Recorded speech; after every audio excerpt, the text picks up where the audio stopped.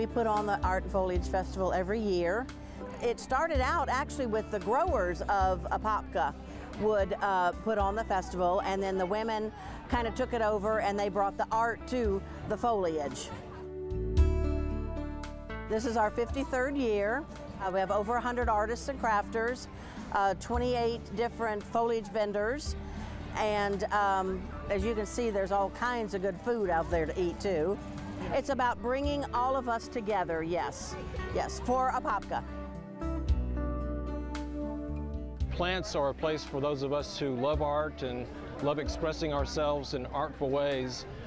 Plants have become a new arena for doing those artful things, and so I have really found an exciting area to express myself as an artist in this whole area of horticulture, plants, and I'm constantly surprised by this palette of color that nature provides us in plants, and how they will adjust and bend and mold, and you can develop them into some incredible shapes. And so it just constantly amazes me what can come out of just a little bit of effort and a little artful thinking when it comes to plants.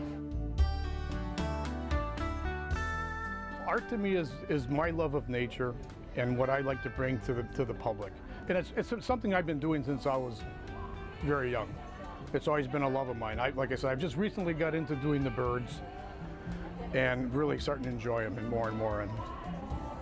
And so a lot of people are noticing that too, because it's like they're both selling the landscapes and the birds, so that's even better. It's functional artwork. It's all out of copper and brass.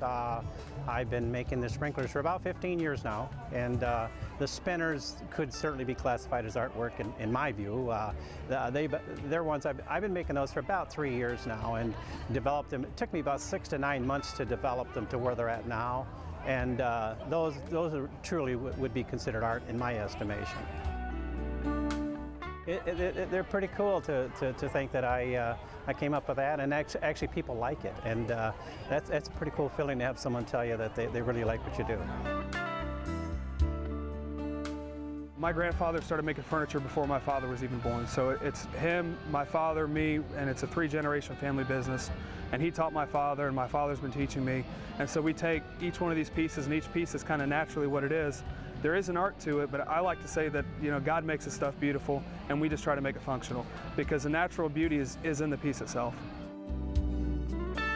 We're actually using the reclaimed, recycled stumps, roots, and branches, but this is all teak wood. And so because it's teak wood, you can actually put it outside, you can let it get rained on, it won't rot. And by us taking this, it allows them to replant the tree, which kind of keeps the whole plantation going, so that one day my children can do what we're doing today.